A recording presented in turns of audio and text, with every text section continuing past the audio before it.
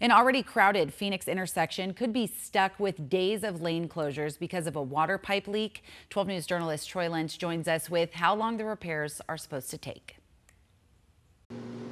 Yeah, repairs are already underway here off of 24th Street and Camelback after an 18-inch water leak happened below the ground. You can see repair crews, they've been here since 6 a.m. and you can expect to see them right here for the next couple of days. They are likely to be in place through Thursday at this point. 24th Street and Camelback, an already crowded intersection right next to the Biltmore Fashion Park, expected to be filled with days of traffic delays. So during the rush hours, people are likely to experience significant delays due to this traffic restrictions, so definitely try to avoid the area. All roads are still open. However, there are lane closures going north and southbound on 24th Street and going east on Camelback. Be very alert, be cautious, go slow.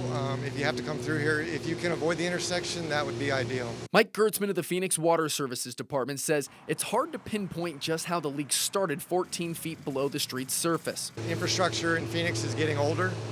The ground shifts, and the pipes wear out. Luckily, it's not a severe leak.